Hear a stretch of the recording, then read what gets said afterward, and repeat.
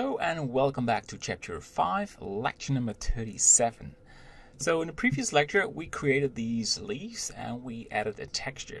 And in this lecture we will transform these leaves in a more realistic one. So right now this is just one mesh. So I like to do some basic transformations for all of these and then make separated ones and do more adjustments. So we go to the edit mode and I like to select the middle version of each leaf. There you go. And press G and O for proportional editing, and we scale this a little bit. So, and press GZ.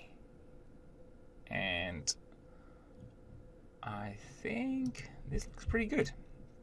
So you can see for the big ones you need to do more adjustments, but just slightly, because you don't want to have these flat looking ends. But I think if I compare this to the other ones, we're good. We are good. Alright, so next step, I want to make separated leaves. So go to the modeling tab, go to the top view, and let's select that one. Control L, P, selection, and move this one to the left. We go to edit mode, we select all the, let's go to material view. You want to have the rear to be on this orange origin, like this. And then we grab the next one, Control L, and we drag the one to this origin and press P, selection, and the next one, Control L and P, selection, and so on. So we'll pause the video and you can do this so you have all the leaves. Alright, and welcome back. So I made all separated leaves from this main mesh, and we go to the solid mode. I want to make a smooth shading of shade smooth. There you go. And let's make some small adjustments for each object. So press O and rotate it, and rotate it a bit more so they won't look all the same. Variation is key when you have a lot of these objects. And that one has a weird twist. No big deal, but oops. Alright. So we continue doing this. And rotation. Okay, I think we are pretty good. Only this part. If you think you finished, there's always something to work on. Alright, so we have separated leaves. We jump to the next part, and that is a twig reference. So we go to the image samples, and I want to use this image. We import it as a reference, and we wrote it. Press R, hold Control, and we have sort of snapping. Right, putting it right there. And we have this main branch and have some side branches. So let's make this.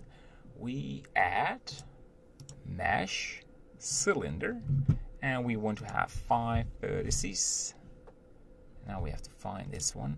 Press R, X 90 degrees, and drag this right there.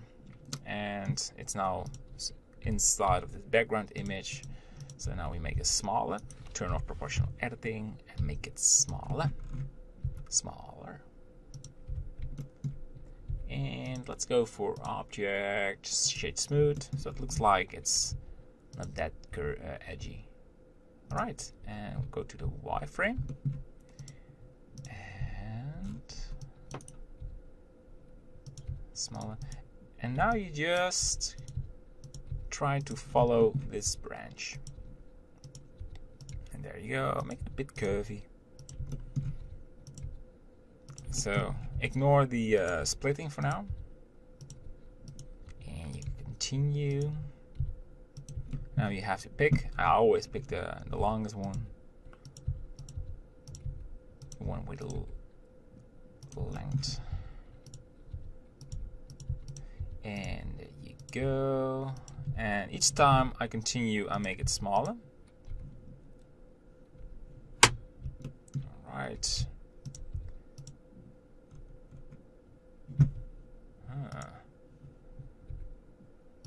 There you go. And small. Let's go for one more. And I select this part, Shift D, and I rotate it. And there you go. You have a side twig. And we drag this a little bit. And Control L. And duplicate it.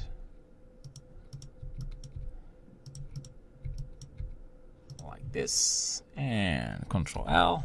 Shift D.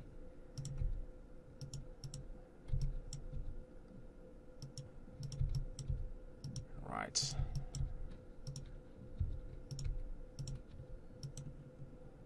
Good. I'm pretty happy with this result. I just want one more what is not visible in the sample to have this one like underneath. And why not? And it looks sort of straight, and we're going to fix it right now. Go to proportional editing, and this one can be there. And just want to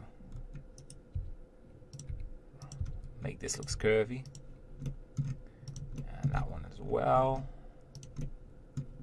I mean, the more curviness you add in this shape, the better it looks. Yeah.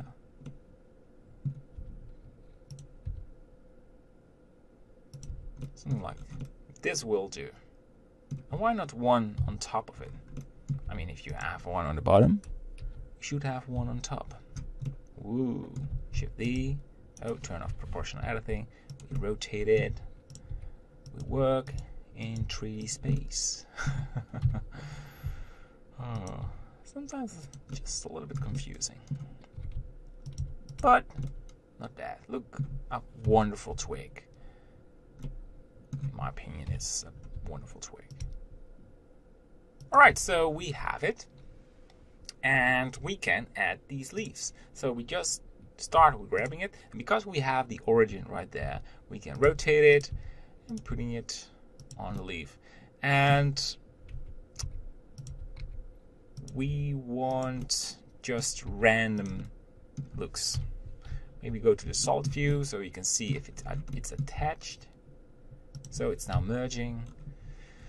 And then you grab the next one. It maybe looks a little bit complicated, but it isn't. It's just try to not do. How can I explain? Sometimes you just want to do it right, you know. You want to do it perfect, but the secret is there is no perfect. I mean, the more relaxed you are with adding these details, it will just look fine, you know, as long as you don't do weird things. I mean, with weird things, I mean, like, if you just do this, like, this is not right. This is just there, leave. So delete it. But as long as it just looks like random, you're good. That's something I learned by doing it over and over again. And sometimes you want to speed up, and you can see this origin is a little bit out of reach. I need to put it back. You learn that it is not about an exact copy and making these beautiful with holes in it, but just try to copy the shape. Because you have thousands, millions of leaves, it will just blur into a complete, it will just blend into each other. It's hard to explain this, but you probably understand where I will be good. Alright, we rotate it, And we grab another one.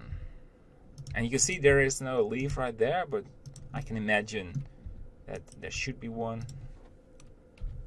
And we drag this right there. And there you go. And another one. All right, so you get this workflow, and you probably think, oh, I have to do this myself. Indeed. So you now probably see how I blend these. Sometimes you just go really wild, and as long as it doesn't look the same as the other ones, like these. So we do one more together, and if you have put all these leaves on the tree, you just try to copy other ones. That's no problem. That's absolutely no problem. And one more on the tip. Making twigs is such a relaxing thing to do. If you don't like this, you probably don't like the environment work. And of course there are these tree generators with one click and you have a tree. But doing it yourself is such a... If you see a tree and you created it by yourself, you think, hey, I created this tree just from making the leaves from scratch till this final tree. That's such a good feeling. So, of course, you have generators, but it's still you who makes a good looking tree. It's not a generator. It's just a sort of quick tool. All right, now we're out of leaves, and I mentioned you have to do the rest yourself, and that's true. But just want to tell you this quick story about the true happiness of blending. There you go. Alright, so I started copying other ones, and that's no problem. Alright, I will pause the video and you can continue, and feel free to add more leaves at some spots where it's not visible on the reference. Alright, see you in a second. Alright, so this is my version of the twig. What we need to do in the next lecture is add a texture on the branch, and I want to make two versions of it. So we have a large twig and a smaller one, and we can, when we add a particle system, we can define where we want to have the large one and the small one. All right, so this is the end of this lecture, and see you in the next one. Bye bye.